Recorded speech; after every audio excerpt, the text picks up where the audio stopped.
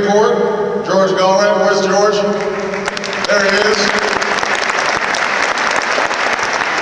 And the mayor of Lena, Dennis Bergman. Where'd Dennis go? Are you way up there, Dennis?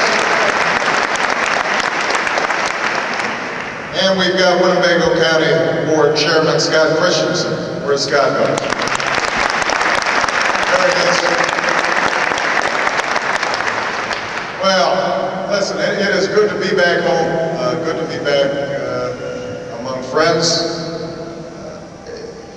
This is, I think, the 58th town hall meeting. Is that right, guys? 58? 57. 57th town hall meeting that I've held since I was elected to the United States Senate. And, you know, it's something, it's probably my favorite job.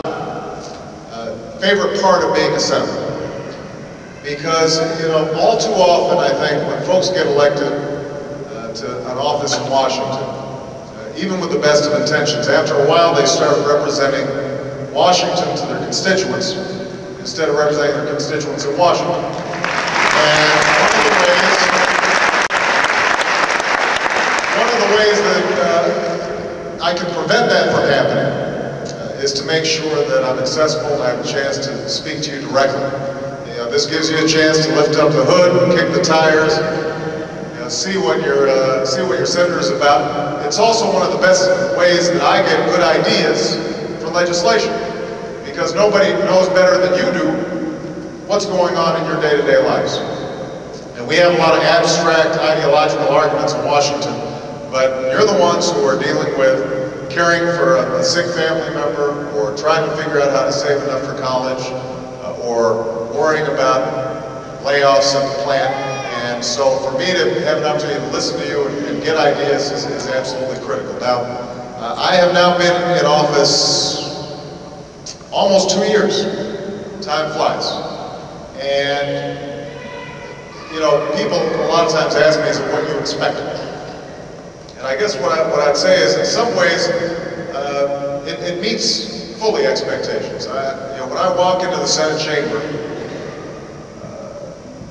it's a magnificent, you know, the Capitol itself is magnificent. You walk into the Senate chamber and you really get a sense of that you're part of history. In fact, there are these, each senator gets a mahogany desk, and they're not very useful to actually work on. They're sort of like third grader desks.